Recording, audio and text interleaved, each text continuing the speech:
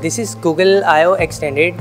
What basically this event does is it provides the different kind of tech talks and technical sessions that we called as code labs that developer community in different regions can have access to and learn different technologies that Google is releasing every year. So today I gave my session on Android or what's new in Android. And as we all know, Android O has been launched in developer preview. Its second preview has been launched in the market by Google.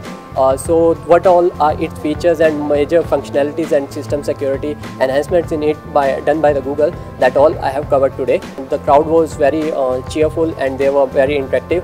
Very good questions were raised from the audience also.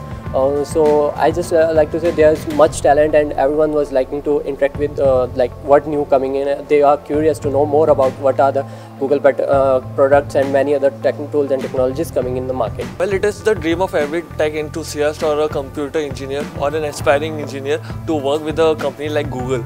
So this opportunity is given to us and we are very lucky to be a part of this event, because it explains us what are the upcoming technologies in this department and how we can shape up the future and what will be the next gen standard of living for all the people.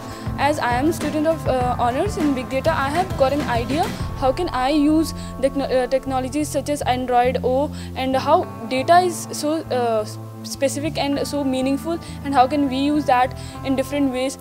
We came to know about upcoming technologies related to Google, which they are going to introduce to people, like upcoming Google Oreo or Google O, which is not named yet. And we are coming to know about new programming languages like Kotlin and other platforms like Firefox. Well, this session was about Google and its products. Basically, they taught us about how Google is changing, how it's moving from mobile to AI.